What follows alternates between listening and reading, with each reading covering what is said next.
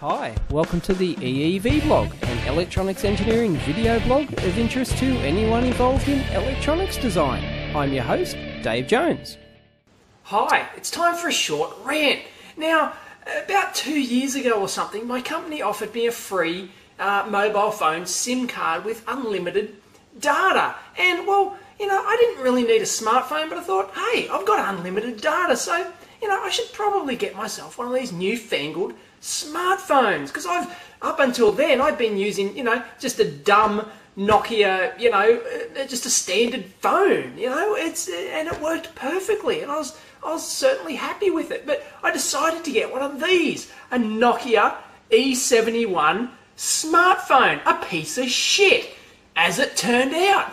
Anyway, I got one of these Nokia E71s because it was sort of in the good price range. It had a nice QWERTY keyboard on it, and the big selling point for me was the battery life. It was advertised as having up to, I think, 480 hours battery life, 20 days. It's like, wow, fantastic, on standby. Now, I hardly use my phone at all. I'm lucky if I get 1 or 2 calls a week and use 1 or 2 data connections a week. So, really, standby power consumption for me is everything. And 20 days, oh, beauty. My old Nokia had like 10 days, so I knew 20 days would be a load of bullshit, just typical marketing bullshit. I'd never get it.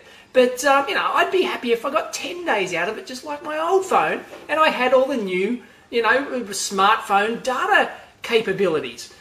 So yeah, I got the Nokia E71, and from day one, it was a piece of shit. Not only did the damn thing crash on me all the time, the software wouldn't update. It's got a USB connection, you hook it up to Nokia's software and it's supposed to download the firmware easily. You think I could download the firmware? No, it would just lock up. What a heap of shit. Anyway, I had all sorts of problems with it. Lockups that would cause, I'd have to lock the machine up totally, I'd have to physically remove the battery to restart the damn thing. Can you believe it? Oh, unbelievable. Anyway, that wasn't the worst of the problems. One of the first things I did was it's got a GPS in it, so I wanted some GPS software. So I looked around, and the Garmin Mobile XT software looked like the best thing. Everyone said it was the best out there. So I got that, and I downloaded that on here, and it worked pretty well and everything. But from day one, the battery life on this thing, instead of getting the 20 days or even 10 days or even 5 days, I was lucky to get 2 days. I was getting like a day and a half. What a complete load of shit. I thought, okay, the battery's, dead in it or whatever.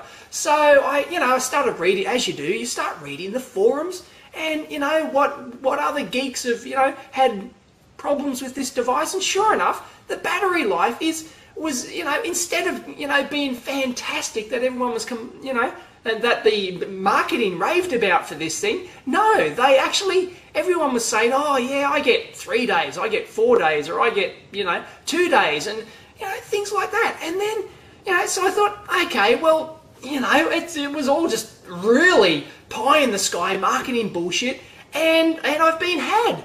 And but then I looked into some more, and I found out that it was the Garmin Mobile XT software that would install this little secret utility when your phone boots up. Not even if you run the software, okay? It installs some little utility hidden in memory that when you boot up the phone, it'd chew excess power consumption.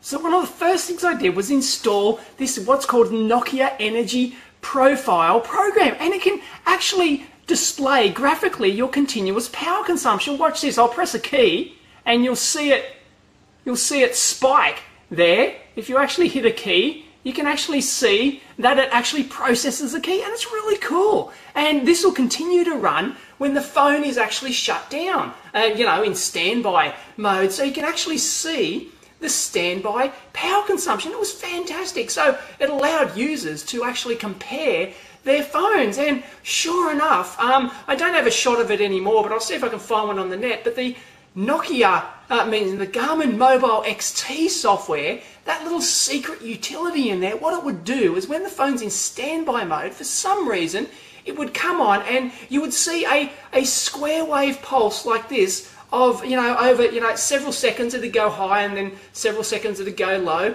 and it would pulse like that when it's in standby mode. And that would greatly increase the average standby power consumption. And in this case, it was like, there you go, it's just switched off there. It just went into standby for a few seconds, and as you can see, the average value dropped like that, and then when I switched it back on just then, it pulsed up and it went down. Anyway, yeah, this secret utility would just continually suck power for some reason. Nobody knew why. And that increased the power consumption to like 0.18 watts in standby mode. And, well, if you do the math based on the capacity of the thing, yeah, you're only going to get like 2 days. And it actually tells you how much time you've got left. There it is. In this case, what's that, 28 hours left based on the current consumption. So it's really good. It tells you how much, estimates how much supply you got left. And sure enough, there was no way in hell that this thing was going to meet anywhere near its 20 days, let alone 10 days. It was going to get 2 days maximum. I'd been had.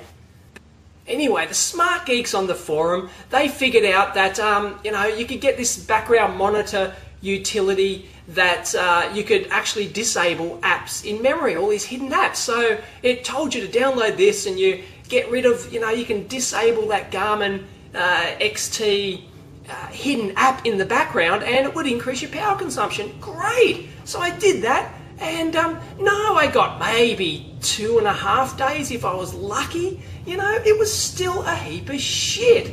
And I just resigned myself to the fact that this was just garbage and I was just going to get crap battery consumption. So that was until last week when I actually I actually got some SMS spam from Nokia, and normally I just delete the thing. I hate it. I don't know how they got my contact details. Anyway, I read the SMS message and it said Garmin Nokia maps, the new EEVblog Nokia maps are now free. Worldwide maps, totally free forever. So I thought, okay, what's the catch? But no, sure enough, they are completely free. Nokia now give away their GPS mapping software, and it works really good. It's from a company called OVI, OVI or something like that, and it works really good. So I downloaded and installed that. It's terrific. So I totally uninstalled the Garmin Mobile XT software. And what do you know? Magic! Overnight, I now get, well, I'll tell you what, I charged this last Sunday, and it's now Wednesday. Wednesday the following week, and I'm still down to, where is it? I'm down to, look at how many bars I've got left. There it is. I've still got like 3 bars left on the actual battery. So, and it says that I'll easily get 30 or 50 hours more out of it. Fantastic. I'm getting my 10, 12, maybe even 15 days out of this thing. Pretty close to its claim, or good enough to its claim specification. I can't believe it. It was that horrible Garmin Mobile XT software. What a heap of shit. There's only one thing I hate worse than buggy embedded software, and that's buggy embedded software which doesn't take into account the performance of the device. It pisses me off, it really does. Urgh. Oh God, these monkeys at Garmin who wrote this Mobile XT software, usually I'm a fan of Garmin products, but this Mobile XT software, heap of shit. They probably outsourced the damn firmware to some code monkeys in bloody India or somewhere. I don't know, and I don't care. But it's a heap of shit. They didn't even test it to see if it, affected the power consumption. This was 2 years ago, and the reports are all over the internet about how shit this is, and Garmin's working on it. Did they fix it? No. Bloody hell. And Nokia aren't getting off the bloody hook either, because for years the firmware was actually had a big play in the power consumption. I had lots of trouble, so much trouble updating the firmware in this thing, but they reckon every time they update the firmware, you read on the forums, they update the firmware, the power consumption's improved. Well, geez, no shit. Why didn't you make that a priority when you wrote the software 2 years ago? Unbelievable. So I've now got the latest firmware in it, and I've gotten rid of that piece of shit Garmin Mobile XT software, and I'm reasonably happy with it now, but it still crashes, and well, I still think it's pretty much a piece of shit.